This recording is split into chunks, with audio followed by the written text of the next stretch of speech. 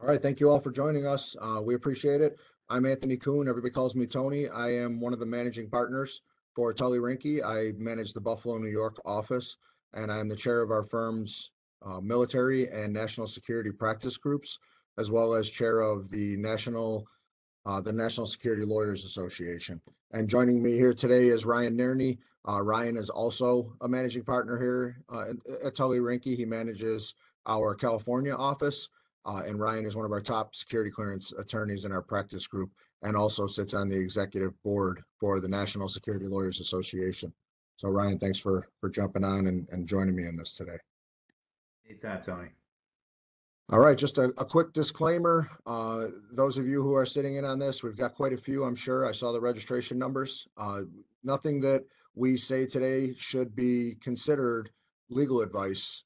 So don't, whatever we talk through today, don't think that, an attorney has advised you to do a certain thing, so you should go take that action in a case.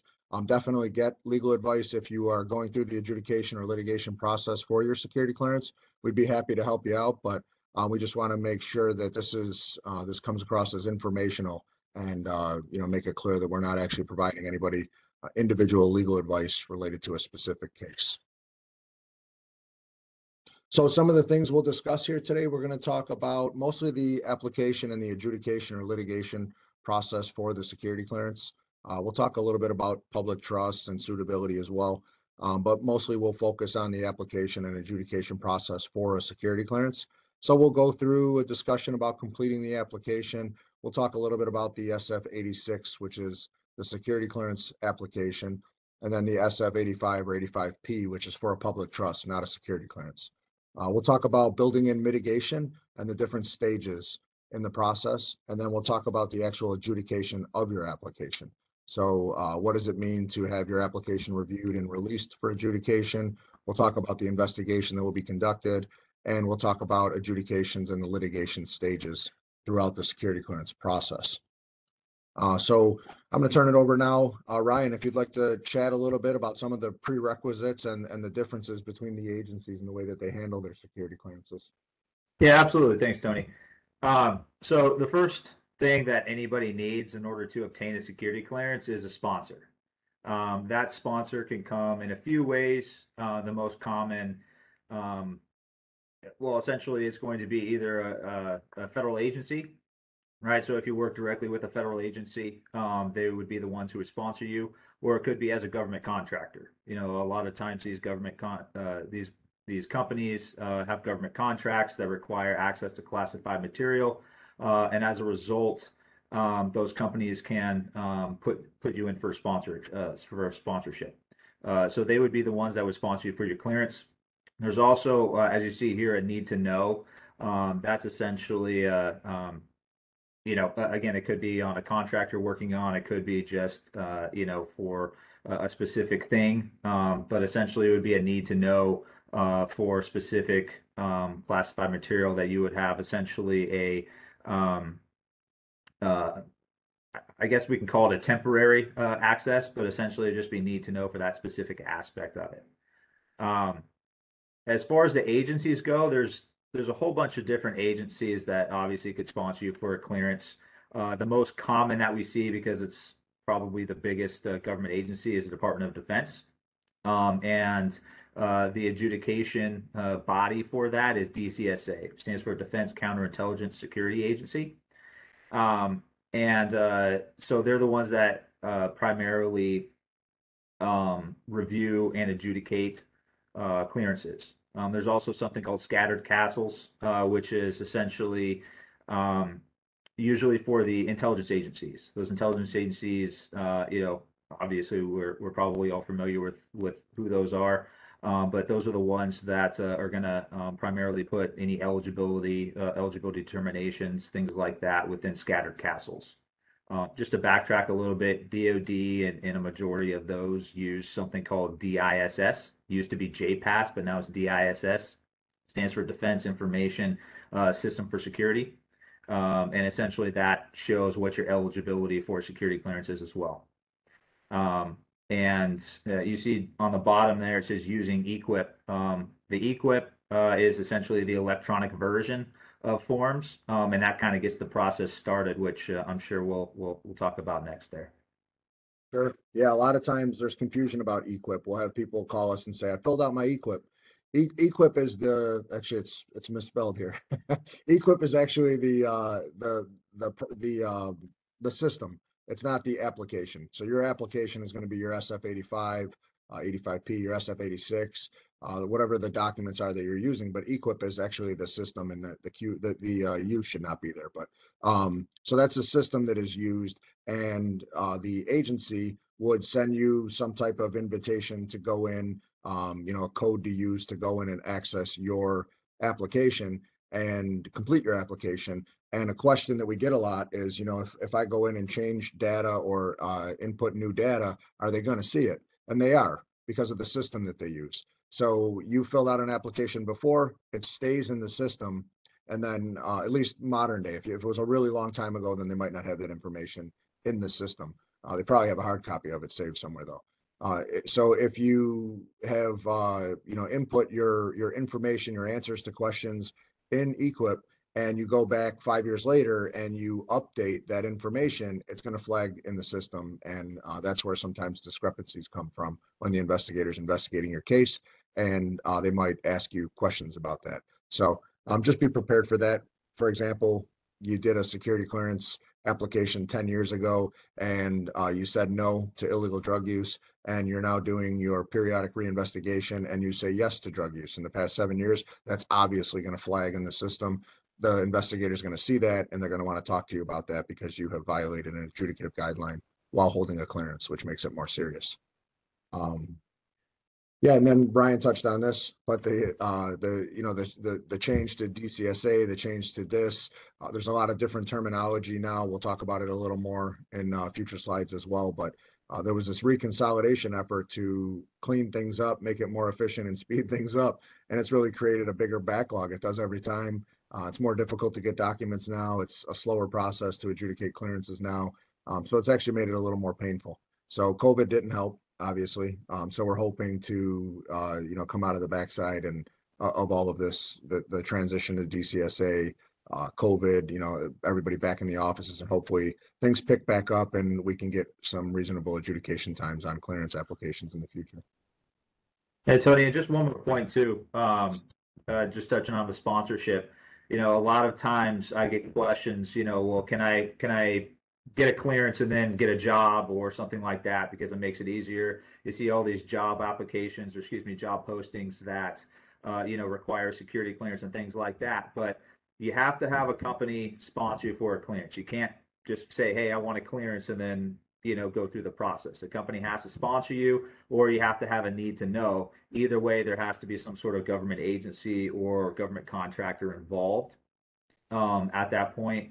And then another thing, Tony, talking about the EQIP aspect, if you're able to, you should always save a copy of your EQIPs, always, because you never know when you're going to need it again in the future. And, like Tony alluded to, with the transition to a different, process, I should say, everything is taking a lot longer to obtain. So if you have a copy of your SF-86, your SF-85, your SF-85P, whatever it is, that you filled out previously, it'll help you kind of speed things up at least a little bit going forward. Yeah, we'll talk about this a little more during the question section because a question came through about it. But as Ryan says, keep a copy of your SF-86 or your 85P, because what'll happen is you'll have inconsistent dates. And the biggest issue there is that the truth is easy to remember.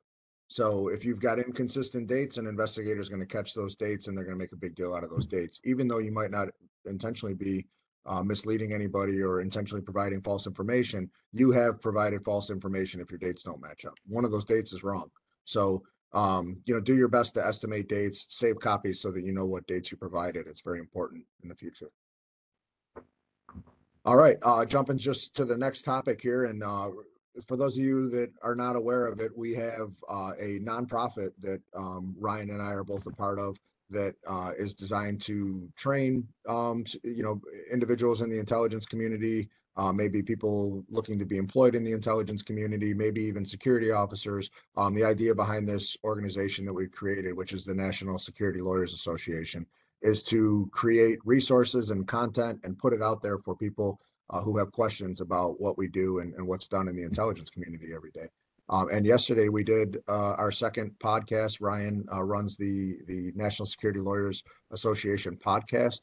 So if that's something any of you are interested in, shoot us an email and we'll make sure that you get an invite to that podcast if you want to check that out.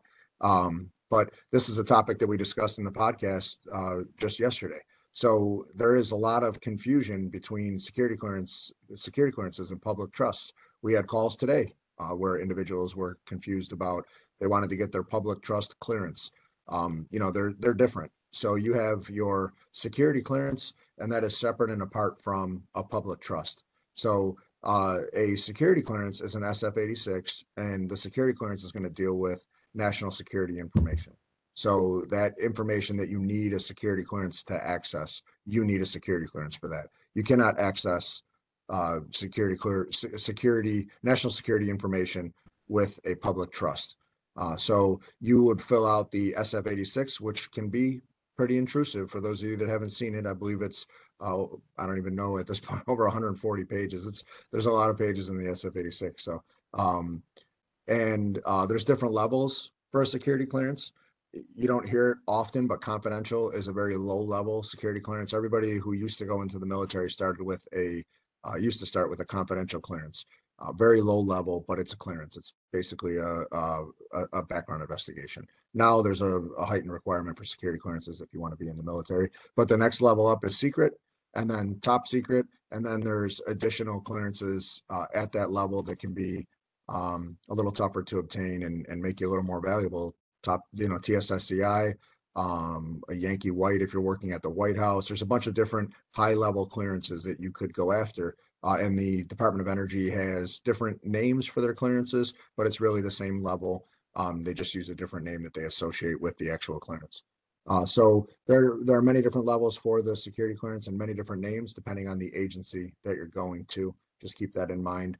There is this periodic reinvestigation and continuous monitoring. Periodic reinvestigation is where you have so much time between the last time you were investigated and granted access to cleared information until the next time when you have to be investigated again. And it depends on the seriousness of the information that you're being exposed to. So if it's top secret, it's quicker. That's generally every 5 years or 6 years. If it's secret, generally every 10 years, you would go through a periodic reinvestigation. You do the SF-86 all over again, meet with an investigator all over again, and go through the whole process. That's how it's supposed to work. It doesn't always work that way. Sometimes some corners get cut, but that's how it's supposed to work. Continuous monitoring or continuous evaluation system, which is more commonly CE or continuous evaluation, that's where there is a system in place now to monitor everybody who holds a security clearance. They're checking your finances, they're checking your arrest records, they're checking anything that they can verify while you hold the clearance as often as quarterly to see if you have tripped one of the 13 adjudicative guidelines, potentially violated one of them. If you do that and you don't self-report that incident, then you're going to have to answer for the incident, and you're also going to have to answer for intentionally withholding that information, which is a whole new guideline violation that you're going to have to defend against, guideline E. So if you find yourself in the position where you get arrested, you file for bankruptcy, your house gets foreclosed on, you fall behind on student loans, you don't file your taxes on time, all of those things will get your clearance revoked. If something like that happens, start to put the mitigation in place and make sure that you do a well-written self-report explaining the circumstances and providing that information before you get confronted with it. Because if you wait until you get confronted with it, it's a good chance you're going to lose your security clearance.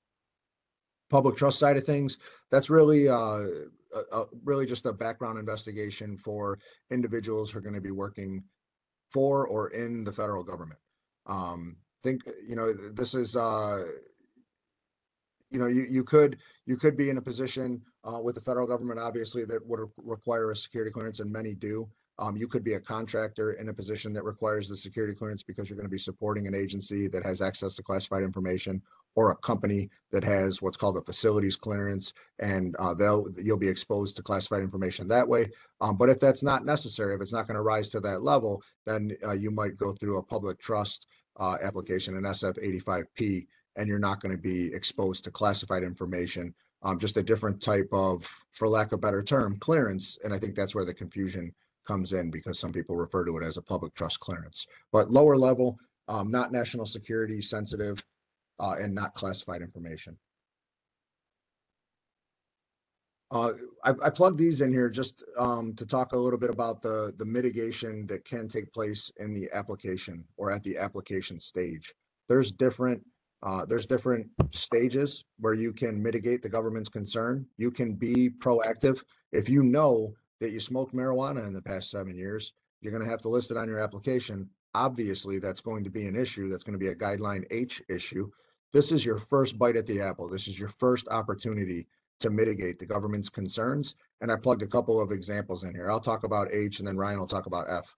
Guideline H is going to be your drugs. So if you used marijuana in the past 7 years, it's still considered a Schedule I drug, illegal drug, as far as the federal government is concerned. They don't care if the state you're living in claims to have made it legal. That's not possible as far as the federal government is concerned.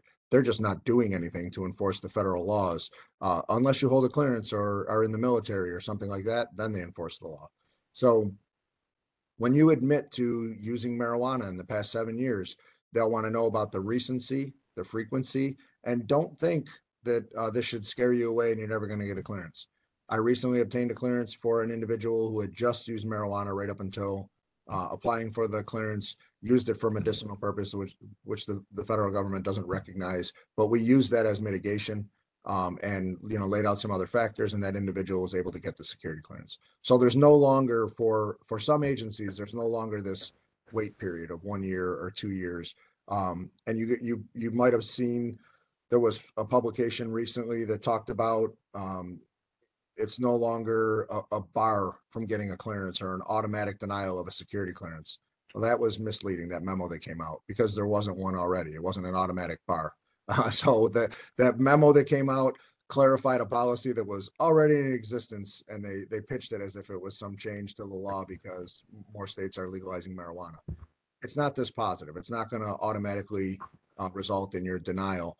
Now, if you used marijuana last month and your house was foreclosed on, and you owe student loans and you don't pay your taxes, okay, now you're going to have a problem. But it's the whole person concept that comes in there. It's all the different issues. They don't make the decision in a vacuum based on marijuana use. So don't let that scare you away. But be persuasive, explain the marijuana use, the recency, the frequency, and then plug in some of your mitigating circumstances that are spelled out in the adjudicative guidelines. So for example, it was under unique circumstances. Maybe you were in college and you were using marijuana with your friends. You're not in college anymore. So you're no longer in that situation. It was unique circumstances that are unlikely to reoccur because you're done with college. You have disassociated yourself from the individuals that you went to college with and were using marijuana with. You've sought treatment or an evaluation, and your doctor thinks that you don't have a drug problem. And if you did, you sought treatment and you haven't gone into remission, or you haven't relapsed. I'm sorry. And then a statement of intent. Include a statement that you no longer intend to use drugs in the future. And if you do, you understand that your clearance will automatically be revoked. So those are all things that you can do, and you can do them at the application stage. You don't have to wait to do that until you're going to court, because now you're at the third bite of the apple and you're about to lose your job. You have an opportunity to mitigate these concerns at the onset, at the initial stage of the application. And we help people do this all the time. And we can save you a lot of time and money down the road if we can get the application through at the application stage. Ryan, you want to talk a little bit about Guideline F? Yeah, so it's actually a good point you brought that up, Tony, as far as like trying to get it done at the application stage, because that's actually really important for Guideline F cases. A lot of times I see, even if somebody was trying to do something, they get a statement of reasons issued, which, we'll get into, later on, where they get their clearance revoked. One of the reasons that I see sometimes is that they just waited until they knew about these problems a year, 2 years in advance, but they waited till they got the statement of reasons, or they waited until they were notified their clearance is going to get revoked before they did anything about it. So if you could, again, at the first bite of the apple, as Tony indicated, if you can try and provide that mitigation in your application, that is going to be some good mitigation for anything in the future, whether you're issued a statement of reasons or not. But obviously, our ultimate goal is to try and prevent a statement of reasons from being issued. But realistically, this is a good opportunity to provide that preemptive mitigation. So specifically talking about the guideline F, it's important to kind of make a clarification here on this, because a lot of times somebody is like, oh, I have, $25,000 in debt, are they going to look at that? Things like that. Most of the time, the adjudicating bodies are only really concerned about delinquent debt, and delinquent debt that is, 60, 90, 120 days, collections, what have you. I say most of the time because sometimes they do look at, how that debt was accrued, or, if you have an abundance of wealth, how that wealth was obtained, right? So if there's any criminal aspects to that, they're obviously going to have some concerns with that. But ultimately, they're really just looking at any delinquent debts that you have. And a good way to provide mitigation at the application stage is to address those then, right? So, you heard Tony mention some unique circumstances on the guideline H. Well, that's also applicable in guideline F. You see on the bottom there, it says unique circumstances, victimized, things of that nature. If you had a whole bunch of debt racked up because of, identity theft, or because of predatory lending practices, anything along those lines, those are considered unique circumstances that is mitigating. The victimized aspect was recently just added when they updated the adjudicative guidelines, I think in 2017. They didn't used to have all those additional exhibits, although those additional examples, but they always existed. But including things like that in your explanations as far as why you have this debt, or why this debt accrued, is important. Another aspect that's mitigation as well is if you're doing anything about it. And that's a big thing as well. You can't just sit and say, okay, well, I'm hoping that these things fall off my credit report in 7 years. In the government's in the government's eyes, that's not enough. You have to make what they call a good faith effort to try and resolve these debts, whether it's through settlement, whether it's payment plans, whether it's anything along those lines. That's a big thing. So if you start that mitigation now, at the application stage, you can actually put that mitigation in your explanations on the SF85P, the SF86, or what have you. Hey, I have this debt with Citibank for $20,000. However, I'm currently on a payment plan with them for $300 a month. And then, I got this debt because I was going through a divorce, or because I lost my job and I was unemployed for a period of time.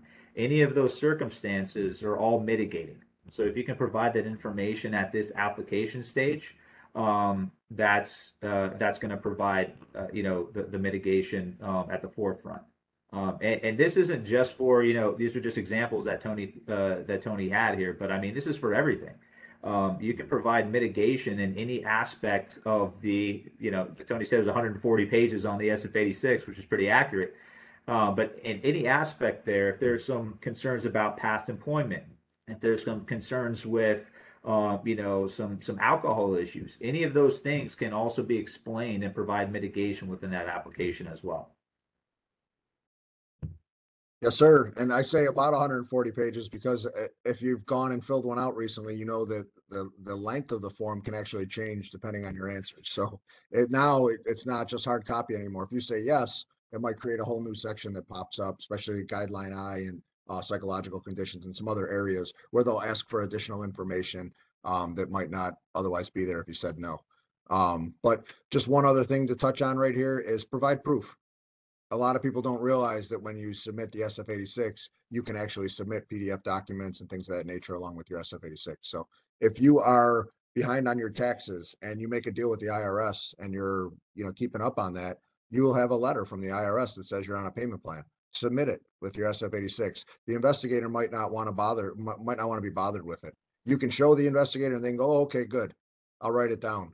And they might not actually take the document. They should, but they might not actually take the document. So now you don't have it in the record, and you had an opportunity to put it in the record when you did your SF86. We do supplemental submissions, and there's opportunities for other things, but the cleanest, easiest way to do it is just submit it when you get the prompt. Would you like to submit any additional documents? Yes, pull it right off your desktop or wherever you have it saved and submit it. All right, we will talk through the just kind of high level. We're going to talk through the adjudication and litigation process here, and we'll kind of just break it down here and talk briefly about each specific portion of it. So we've talked a little bit about the application or the initiation stage of the security clearance adjudication process already, but that is where you get a sponsor. Sponsor says you have a need to know. They need you to get a security clearance. As Ryan said earlier, you can't do this on your own. We can't help you do this. A lawyer can't say, yeah, come to us and we'll get you a security clearance. It doesn't work that way. You have to get a sponsor. A company has to be willing to sponsor you, or an agency has to be willing to sponsor you. And once they tell you that they're going to sponsor you, you will get access to eQuip to go in and complete your application, whatever that application is. And that's the initiation of your security clearance process. That doesn't mean that they've started adjudicating your application. That doesn't mean you have any due process rights yet. You're just applying for the application.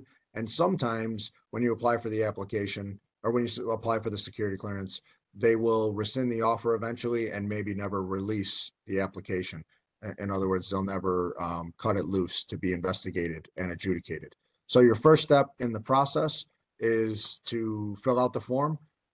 Gather all of that information, and there's going to be a whole bunch of it, and provide the most accurate information you can.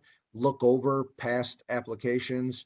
Look over if you filed an OF 306 for a federal employment position, if you have previously filed an SF 86, 85, 85P, if you've joined the military. Look over your answers and check to see if you're going to provide something that's inconsistent with those answers.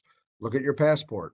Most of the time now, these countries don't stamp your passport when you do international travel. So, check your bank records when your ATM card was hit in another country, different things. There's different tools you can use to try to figure out when you did that international travel, but you're going to have to report that international travel. So make sure that you, do a little bit of homework and be as thorough as possible on the application.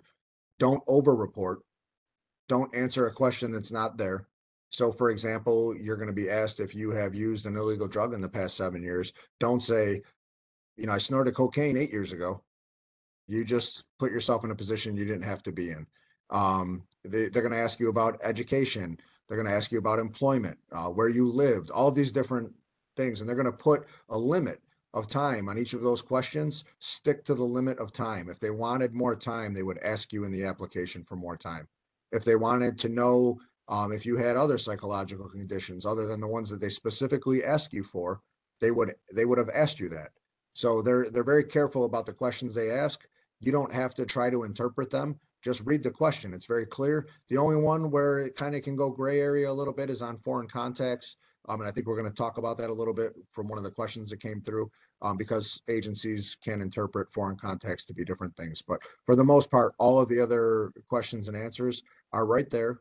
Don't say, well, I think I should add this too. You shouldn't add it. If it's not responsive to the question, you shouldn't add it. So just, complete the application, answer the questions that are asked, and be persuasive, not objective. Be persuasive in your response section. Don't just provide the information in an objective manner, because it can come across very negatively. And an investigator can key in on some of those things because, they're gonna interpret that information based on their life experience, and maybe they never smoked marijuana. Maybe they never did certain things. So you have to make sure that you build that mitigation in and be persuasive. You're giving them the information, but you're providing mitigation at the same time. Ryan, anything you want to add to the application stage? I know we just a little bit. Just like Tony mentioned, make sure you're reading the question, because the SF-86 and the SF-85P, they look similar, but the time frames are different. In the SF-86, they're going to go back 10 years, for your housing and, your school and things like that. It's only 5 years on the SF-85P. Same thing with drugs. It's only 5 years, I believe, on the SF-85P. On the SF-86, it's 7 years. Financials a little bit different as well. So make sure you're actually reading the question, and only providing information based upon what that question is asking for. I usually always say, if if the question's asking what color is the sky, don't say the grass is green. Um, so that's kind of that's my 2 cents on that one. I think they're both at 7 years now for drugs, but I could be wrong about that. But yeah, I mean, that's an awesome analogy. The sky is blue, the grass is green. I mean, it happens a lot, and we defend people where we're litigating the case for them, and I sit there and why did you give them this information? Now we have to do a written response, or we have to go to court and have a court case over information that it's not responsive to a question. There was no reason to provide that information. It's good to want to be honest, but don't do an investigation on yourself and provide additional information that they're not asking for because you think it's relevant. Make sure that you're answering the questions that are asked. And the investigator might ask you some broadening questions. That's fine. Answer the investigator's questions. If you go in front of the investigator, this happens a lot, and the question is, have you used marijuana in the past 7 years? And you say no. You go in front of the investigator, and the investigator might ask you, have you ever used marijuana? Okay, now I have to say 8 years ago I used marijuana, but you don't have to do it on the application. And then if we have to litigate a case like that, the first thing Ryan and I are going to say is it's outside of the statutory period. There's no reason to talk about marijuana use 8 years ago. The investigator exceeded the scope of the investigation, and we'll most likely be able to mitigate those concerns.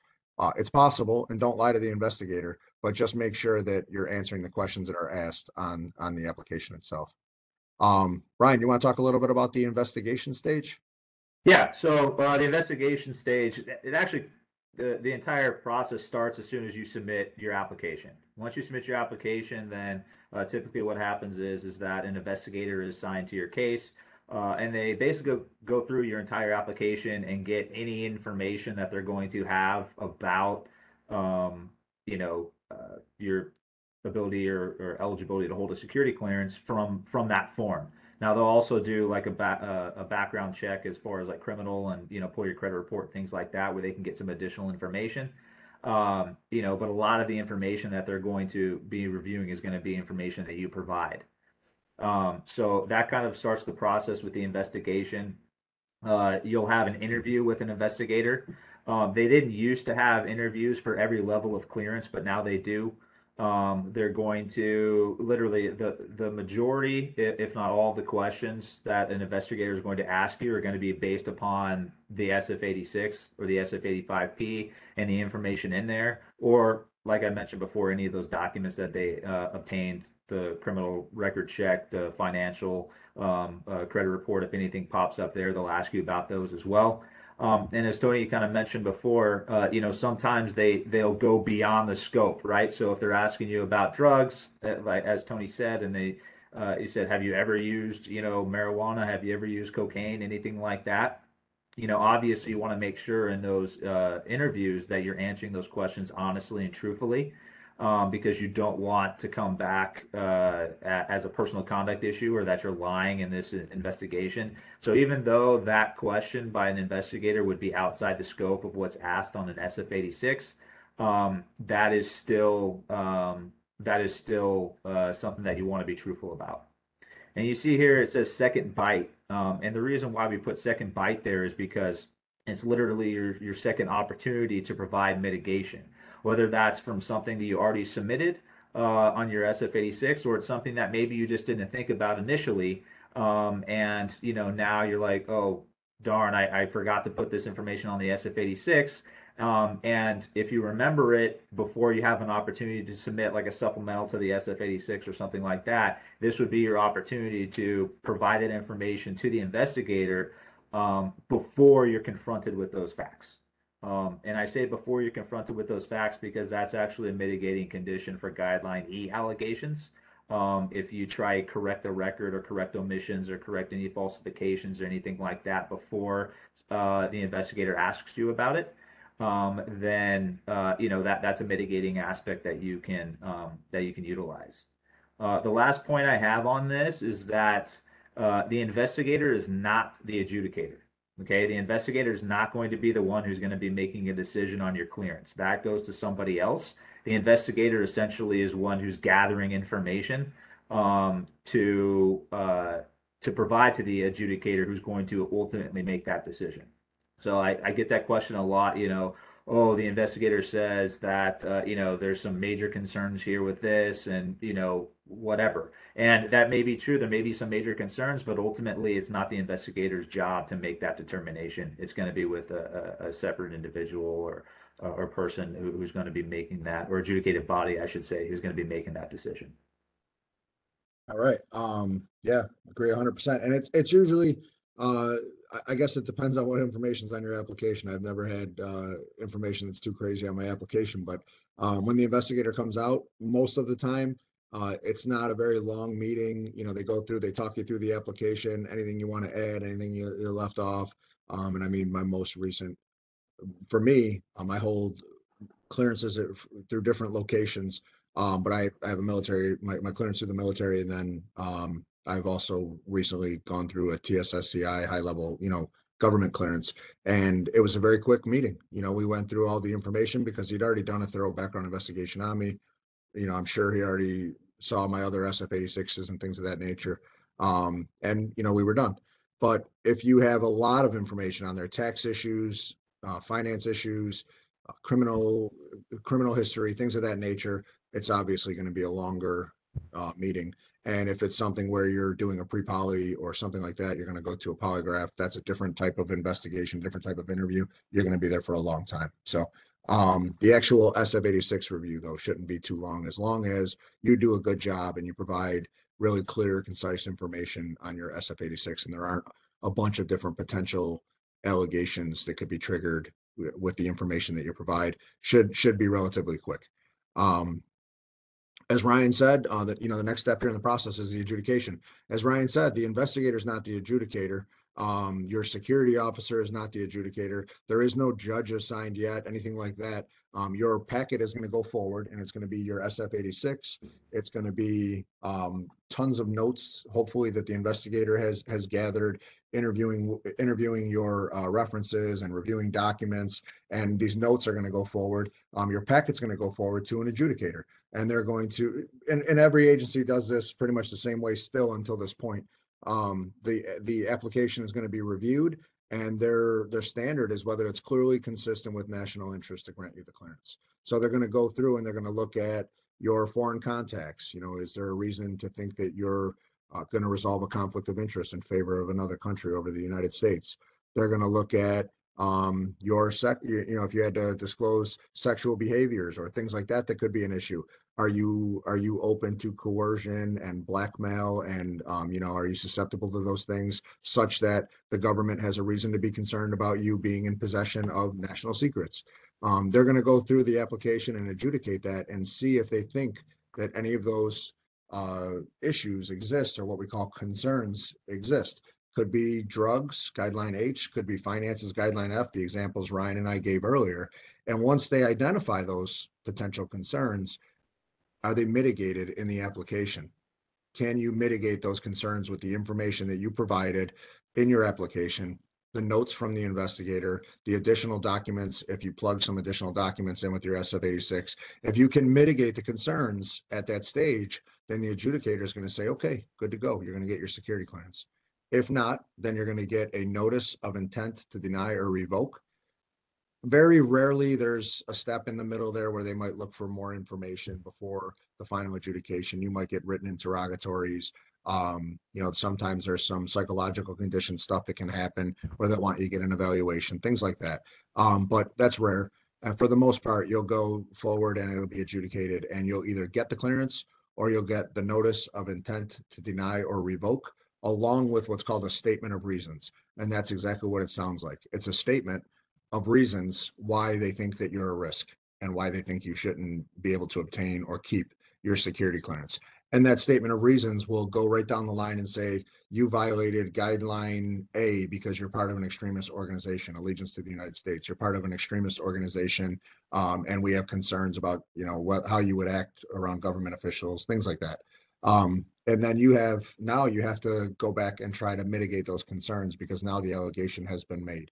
You weren't able to mitigate them in the application. So you've got some work to do. And it'll go right down the line, A, B, C, D, and then it'll tell you which one they think you have violated, which one they're alleging you have violated. And then right below that, usually they'll provide more details on the specific violation that they're alleging. And a lot of people read this and they say, that's it, they denied my clearance, and they stop right there and they're upset about it. Or they call us and they say, I got denied a security clearance.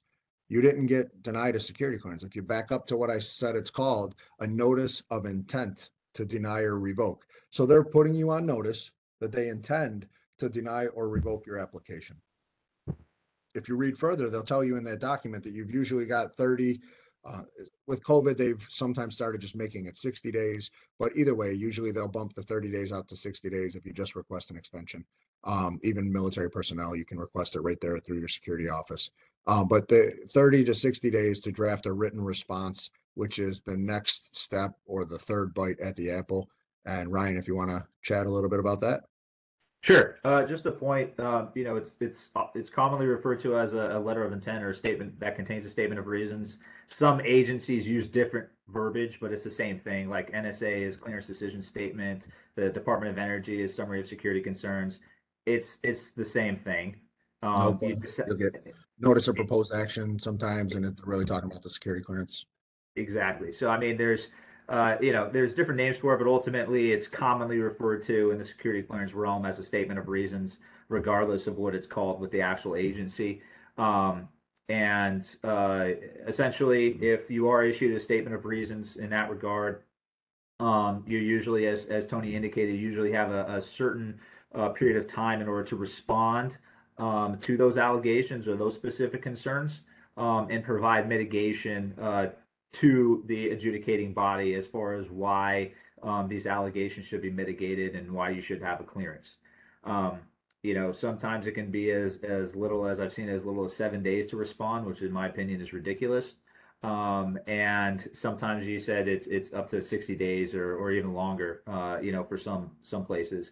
Most of the time, if it's a reasonable agency, the DoD usually are willing to grant extensions as well if you need some time. That's obviously not a guarantee. It's up to the agency, but you can always request an extension if one's necessary. And sometimes they are. And the reason why that's important is because when you submit a written response, you want to make sure that you're not only addressing the allegations in the statement of reasons, but you're also providing supporting documents to back that up. I've seen a number of, sometimes people come to, Tony or me or somebody else, and they're at the hearing stage, which we'll talk to in a minute. But we look at their written response, and the written response is basically just I deny or I admit, and that's it, with no explanation, no supporting documents or anything like that. Sometimes they'll handwrite I admit or deny on the statement of reasons and send that back. That's not going to get you anywhere. Yeah, and to be honest, that is the instructions that you get sometimes with the statement of reasons are very poorly written.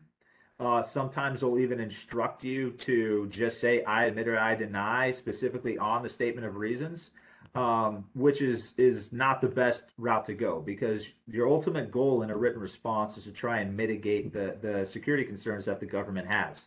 If you just say I admit or I deny right on the statement of reasons, that's not going to do it. You need to provide a full explanation to each one of the allegations. You also need to provide mitigating information, right? So like Tony was talking about guideline H before, and I was talking about guideline F, there's mitigating aspects for each adjudicative guideline that you can argue, obviously, if it fits your situation. There's a disqualifying and mitigating conditions for each of the 13 guidelines, and that's what needs to be discussed in the written response. And then there's also something, you heard Tony mention it before, something called the whole person concept. They look at not just the snapshot of what the statement of reason says, or whatever is in the past SF-86s or whatever. They look at you as an entire person. So that's why it's important to not only provide information and documentation based upon the allegations themselves, but also provide some supporting character evidence that would be beneficial to kind of back up that whole person concept aspect of it. But in the written response, it's very important to make sure that you're providing a full explanation both of the situation itself and the mitigation, and also providing some supporting documents in order to back up what those arguments are. And you never want to waive any right to a written response or a hearing. Obviously you can make that determination with whoever your representative is or what have you, but obviously the more chances that are taken away from you to try and mitigate these concerns, the harder it is. So you never want to waive any right for a written response or the next step, which is a hearing, which Tony can talk to you about. Sure. So the hearing is your fourth bite at the apple, and depending on the agency, might actually still be your third bite at the apple. So Department of Energy, for example, your best bet is usually just to go straight to a hearing. If you do the written response, you might waive your hearing, and you don't ever want to waive your right to a hearing because it's really your best bet to get in front of a judge or get in front of a decision maker and present your case. And now they have to deny a well-dressed, articulate person who talks well and mitigates the concerns there in person, as opposed to stamping a stack of papers. So your hearing is usually your best opportunity for success. We win a lot of cases at hearings that were not mitigated or we weren't able to win with written work product. So, don't be discouraged and don't say, I'm not going to go to a hearing because I've already lost at the earlier stages. There's a chance you'll still win. There's a decent chance you'll still win. You'll also have more time to mitigate whatever the issues are. By the time you get in front of a judge or a decision maker, it could have been a year since the last time you did whatever the issue was that they're stuck on. Could be longer.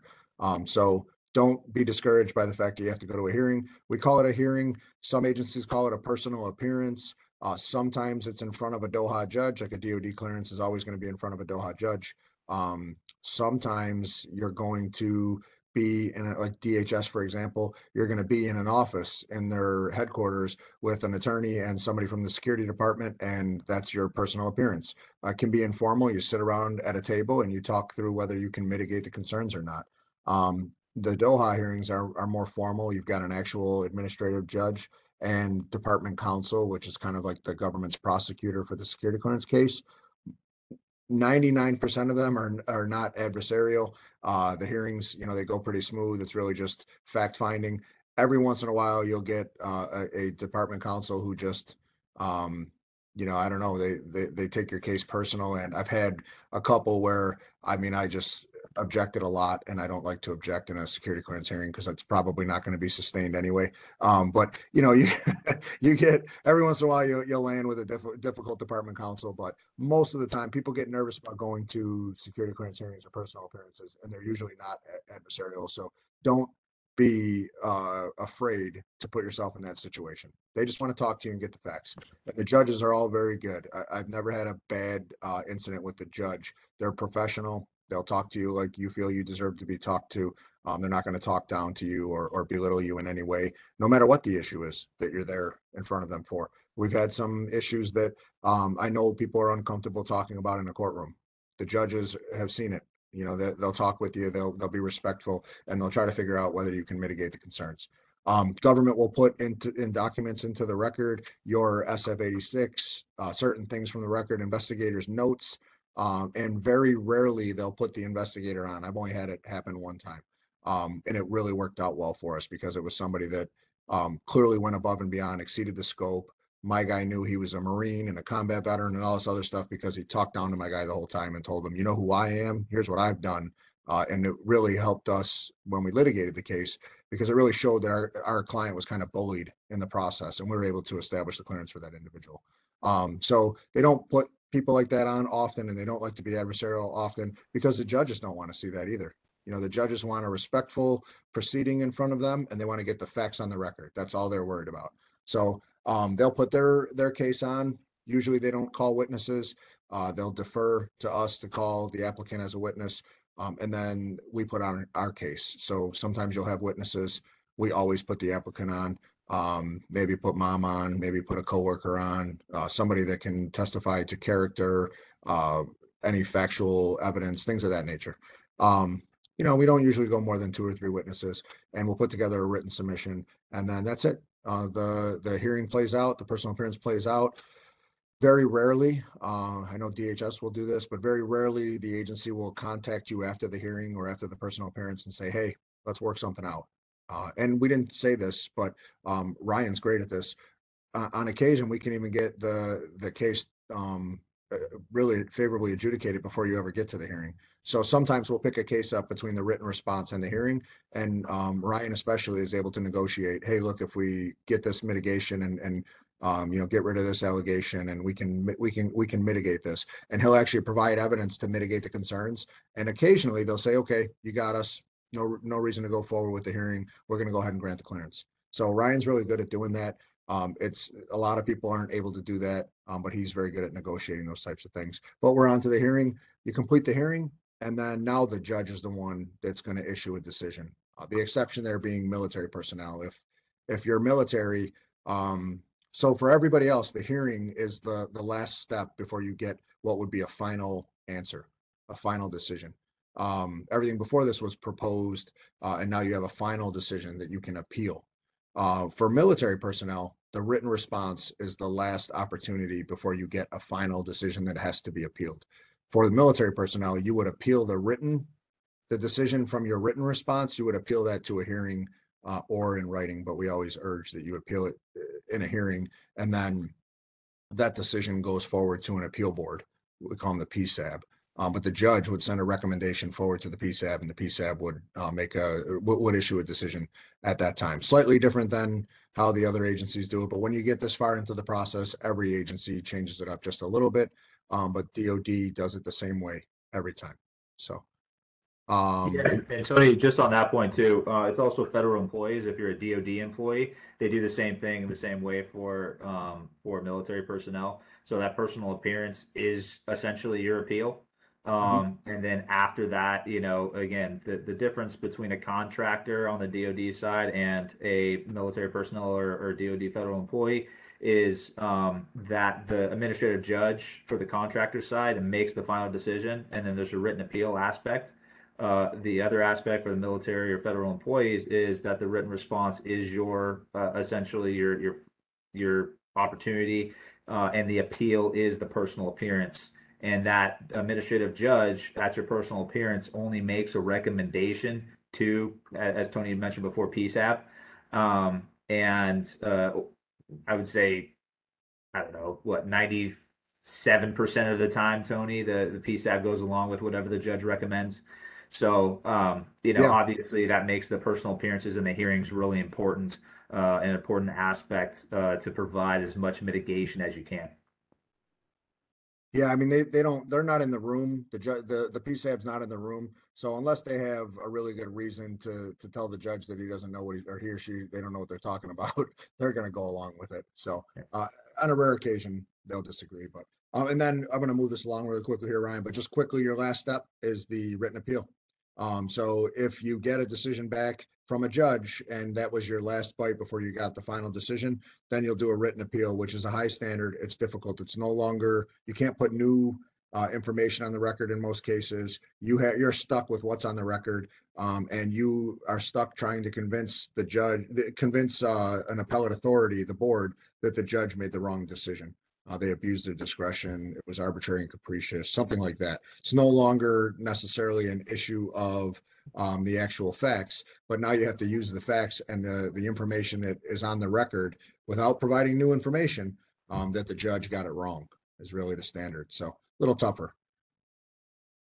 We're just going to talk through a couple of things that came up. That come up often. So obstacles to getting a clearance, we've touched on these just briefly, but the two main obstacles to getting a security clearance are going to be loss of jurisdiction and a previous denial. So your loss of jurisdiction is where you lost your sponsor, maybe you were fired, or you thought you'd leave, before getting fired or something like that, and you were already in the middle of some type of investigation. If that happens, you've got an open investigation and you lost your sponsor at the same time, there's a very good chance that you're going to go into a loss of jurisdiction. You've heard flagged in the system, flagged red in the system. There's all these different terms that are used as slang, but you're in a loss of jurisdiction. The main way to get out of a loss of jurisdiction, really the only way, is to find a new sponsor. And the new sponsor is going to know that you're in a loss of jurisdiction, that you're going to have to find a new sponsor and get them to submit a customer service request to put you back into adjudication or finish the investigation that was essentially frozen when you left your employer or your sponsor. Used to be an RRU, or request to research, rectify, and upgrade, but when we changed from JPAS to DIS and changed over to DCSA, they changed the terminology for this as well. So it's a CSR now, not an RRU. And only your new sponsor can initiate that. So we help people often deal with the sponsors because a lot of the sponsors don't really know that they can do this or how to do this. So we'll jump in and we'll write them a letter and explain and help mitigate the concerns and prompt the filing of the CSR and get people back into the adjudication or investigation so that it can play out. Previous denials, this is another one that Ryan is really good with. You know, if you have gone through the adjudication process and you have been denied, depending on the agency, and I'll use a couple of examples. So if you're denied by, I don't know, Coast Guard, or we'll say CIA or something like that, or maybe FBI, but now you want to get a DOD clearance, it's possible that you'll still be able to apply and get the DOD clearance because it's a different agency and it's a different process. But if you have been denied a DOD clearance within the, you know, at any point really, if you've been denied a DOD clearance, if it's within the past year, you're not going to be able to reapply yet.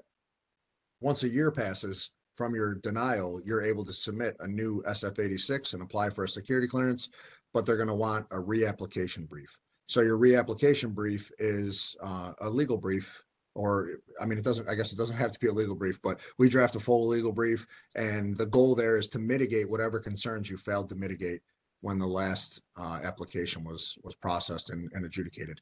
Whatever resulted in you getting denied or having your clearance revoked in the past, that's what you now still have to overcome because you weren't able to mitigate it last time.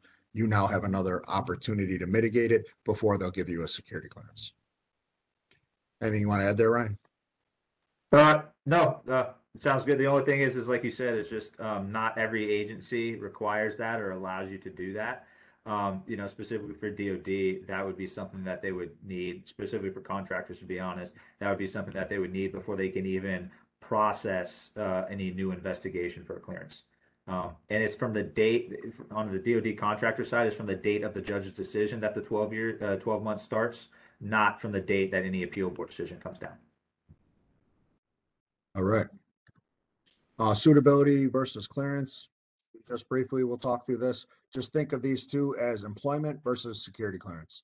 So we get a lot of people who contact us because the language is very similar and they tell us, I got denied suitability, or they told me I'm not fit, and they gave me 30 days to respond, something like that. They think it's their security clearance. What happened there really is that they're using the information that you have provided to them to make an employment decision to withdraw the conditional offer, or potentially withdraw the conditional offer if you can't mitigate the concerns. You have to get through, in most cases, not always, you have to get through suitability and fitness before they'll release your SF-86 and actually adjudicate your security clearance application. So they should go in that order. Sometimes they get mixed up, but they should go in that order. What can be confusing is you might fill out your SF-86 and then your agency or your employer might actually use the information on your SF-86 to vet you for suitability or fitness. So you disclose drug use, criminal conduct, things like that. They might then say, oh, now we have this information, we're gonna withdraw this offer and say that you're unsuitable or you're unfit. A lot less due process here. It's an employment decision. It's not a security clearance decision. If it's a security clearance, you'll have the opportunity to do a written response, go to your personal appearance, things of that nature. You've got a lot more due process there. And the security clearance, you'll only have to go through that if it's actually necessary for the position. Remember, we said earlier, you have to have the need to know. The need to know is that you're in a position where you're going to be exposed to classified information that you need to know. So they will put you through the security clearance process. Anything there, Ryan? I'm going to jump to these questions here. Oh, sounds good. Covered everything. All right, so we pulled some questions from the registration that we got earlier and just plugged them in here. We'll talk through them really quickly here. So how do you regain your clearance? We talked through this already. We talked through the reapplication stage and we talked through the loss of jurisdiction. So I hope that answers that question. If you're in a loss of jurisdiction status, you've got to get your new sponsor to file a CSR. If you had your clearance revoked, you're going to have to go through the reapplication process. And the time that it takes depends on the issues that exist. So obviously, if you're going to continue to have a hard time adjudicating the application, you might end up in court and it might be a year from today. So it could take you a year, it could take you 4 months for a secret. So you really, we don't know how much time it would take. It's gonna depend upon which stage you're able to favorably adjudicate the clearance. So I haven't registered with Selective Service. Can I still get a clearance? Ryan, you want to take this one? I know we've just done this. Yeah, actually, I think you'd be probably the better person to talk about this, since you're the one Okay. that just did this. Sure. So we've got a couple cases like this right now. I just had one not long ago. What they did is they actually flagged the individual on suitability because he never filed for Secret Service, or I'm sorry, Selective Service. Not the first time I've done it, just a unique one because this time they alleged it under suitability and not the security clearance. But in this situation, we had some really good reasons for it. So if you've got really good reasons, this individual had migrated to the United States, and it was a case where we were able to show that there were reasons, good reasons why this individual didn't register. Some individuals we have, they go into the military or attempt to go into the military and they think that it's already handled, but they never actually ship, so they didn't end up registering, but they don't know that. Sometimes there's unique circumstances, but really what we have to do is we have to file a form, and on that form, we the way it's worded is kind of funny. We're seeking we're seeking the status of the application, even though we know the individual didn't apply. But it's something that we have to do to kind of check the box and help explain what happened. And then they confirm that the individual didn't register, but now they're tracking the individual, even though you might be too old to register. And as long as we've got some good mitigation, we should be able to get the individual through anyway. In that case, the individual was found suitable based on our response and recently obtained a security clearance as well. So it's possible you can get both suitability and security clearance if you are able to mitigate the concerns.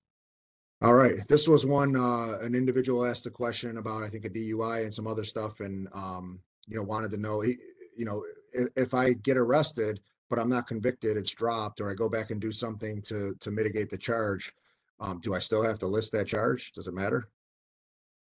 Absolutely, you do. The question specifically says, have you been arrested, convicted, or whatever in the last, I think it's the 7 years, if I'm not mistaken. So, Yep. so yeah, absolutely, you need to list it. Now, as far as if the conviction matters, it matters, I guess, as so far as the mitigation goes, right? So if you ended up not being convicted of it, then that's a good aspect for mitigation. But as far as if it needs to be listed on any SF-86 or SF-85P, the question specifically says arrested. So even if it was expunged, even if it was, again, you were found, not guilty or what have you, it still needs to be listed, but then you can provide that mitigation in your explanations as far as what the outcome was, especially if that outcome was favorable for you.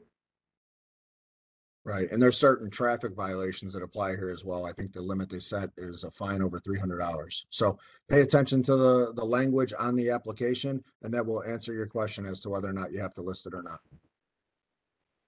Explanation of foreign nationals. So who do I list? This is a question that we deal with, and I wish we had a really good answer for you. Everybody's confused about this one, but the question is whether you have close or continuing contact with someone with whom you or your spouse or cohabitant have a bond, and they'll talk about different types of bonds right there in the application. Could be money, business, there's a bunch of different, and they're clear that this is not a fully enumerated list. There are additional circumstances, so they're looking for a bond. Most agencies use that language, and they want to know if you have close or continuing contact at any point in the past 7 years with someone with whom you or your spouse, cohabitant, etc., are bound by, and it could be anything. It could be any type of bond. So if a person falls into that category, meaning you're repeatedly checking in with them, or you're occasionally keeping them updated on your family, that's continuing contact. If you have close contact with them, they're a family member, something like that. You're intimate with them, things like that. You have to disclose that. It should be a foreign national. So if it's a U.S. citizen, pay attention, because if they renounce their citizenship, they're a U.S. citizen. Sometimes people get confused. Just because they started in another country doesn't mean they're a foreign national. They could be a U.S. citizen. So sometimes you don't have to list those individuals depending on their status and whether they're still a dual citizen or haven't had citizenship yet in the U.S. So pay attention to those things. Don't assume somebody is a foreign national. Don't assume that. I get a lot of questions about, well, I think this person that I know from this place is from Mexico. Why? Because they speak Spanish. Don't assume that they're a foreign national, don't list them. If you don't know that they're a foreign national, don't go and you don't have to dig into this. You don't have to insult somebody and say, hey, do you belong here? Are you a U.S. citizen? Don't do that. If you don't know that they're a foreign national, you're not responsible to list them as a foreign national on your application. If you have a reason to know it, then you should find out and you should list them as a foreign national. If you employ them or something like that, you should know and you should list them on your application. But you know, the big difference here with one agency, and you can probably guess which intelligence agency this one is. One agency makes you list everybody that you're friends on social media with or contacts on social media, which is insane if you think about it. So you have to, if you have any type of contact with foreign nationals where you went to college with people who might have been foreign nationals, or you worked overseas, if you're military and you're translator, or you're soldiers in the Iraqi army, or whatever it is, you probably have people on your social media who are foreign nationals. You have to go through your social media and provide those names, even if you don't have close or continuing contact with them. They consider that to be close or continuing contact, and you have to provide those names. That's not every agency. It's, as far as I know, just one agency. But for the most part, look for close or continuing contact and some type of bond. Let's see, inconsistent dates and information on my application. Is that a big deal, and why? We talked about this earlier. Yes, it's a big deal because the truth is easy to remember. That's the easy answer. So save a copy of your documents. Investigators will play games with you and try to pin you in sometimes on, well, what would you say the date was? And you say, I don't know. Yeah, but what would you guess the date was? I don't know. Yeah, but if you were to throw a guess out there, what would it be? And then they'll get you to commit to some crazy date that you never would have said if they didn't ask you 16 times in 16 different ways. And then the next time you go in front of an investigator 10 years later, that investigator goes, what would you estimate? What would you say? And then you provide a different date. Now you've provided two different dates. They're not going to put in their notes, I had to ask the question 16 times and manipulate the person to give me this answer. They're just going to put the answer, and then it's going to be an inconsistent answer with the previous answer, and it's going to be difficult to mitigate. So keep that in mind. Keep a copy of your applications. Don't get locked in on a specific date. If you don't know the specific date, make sure that you list it as estimated, and there's boxes all over the place to check as an estimated date. All right, Ryan, you get to take the last one here. Got my security clearance more than 11 years ago. We've seen this recently a couple times because of COVID. My employer hasn't mentioned a reapplication. Did I lose my clearance? So as far as reapplication, you're probably mentioning, just the periodic investigation, periodic review, Right. things like that. Reapplication is a little bit different. Yeah, But that's my mistake. I typed it up quickly. You're right. But essentially, no. You won't lose your clearance as long as you have that sponsor that remains intact. You're fine. To be perfectly honest, a continuing evaluation, that new process that's kind of there, is probably going to pick this up. If it hasn't yet, I mean, that's obviously on your employer. But no, I mean, as long as you consistently have your sponsor and you retain sponsorship in there, you're not, you'll be fine. The same thing goes with if let's say that it's been more than 11 years and finally you submit your SF-86, but it's taken another year or two, or however long it takes. It's not going to take that long, I don't think. But if it does take that long, and you're still kind of waiting, then it's the same situation. It's not going to impact your clearance as long as you're waiting for that adjudication. Again, unless you do something that triggers one of the 13 adjudicative guidelines, and that's obviously a different story. All right. Man, it got pretty dark in my office here. We're going to wrap this up here shortly. I'm just checking to see if we have any other questions that might have come through. All right. So how does a denial of a top secret clearance from my federal agency conflict with a DoD top secret clearance? Ryan, you want to talk about bleed over, and I'll look and see if there's any other questions here. Yeah, sometimes it can. Tony actually mentioned this a little bit as far as reciprocity, and sometimes if you get a denial or something from one agency, doesn't necessarily mean you'll get a denial from another agency. They do take that into account, however. You'll notice if you've ever looked at an SF-86, I'm assuming most of you did. If you look at an SF-86, it asks about past investigations. So if you were ever denied a security clearance, regardless of what agency it is, you'll have to put that on there. So it could potentially bring up some issues, but again, if it's a separate agency, that has a separate adjudicative body, then there wouldn't necessarily be a reason why you would be an automatic denial or anything like that. So that's kind of I think I answered that question. All right, I think we got all of them. So thank you all for joining us. We appreciate it. Keep your eyes open for future webinars. As I said on past webinars, we'll be doing this on a monthly basis. We have the National Security Lawyers Association as well, which is a group of attorneys from across the country that have come together, and we're all joined in this joint effort to provide resources and materials like this. This will, Taylor, I believe this will be saved, and you might be able to share this with individuals if they're looking for the link for it. But I'll go ahead and turn it over to Taylor now. So Ryan, thanks for joining us, and for all of you who tuned in, we appreciate it. Thank you. Thank you. Thank you everyone again for joining today's presentation, and thank you to Ryan and Tony for presenting. We will be circulating a recorded version of this presentation, so be on the lookout for that. I hope everybody has a good night. Thank you.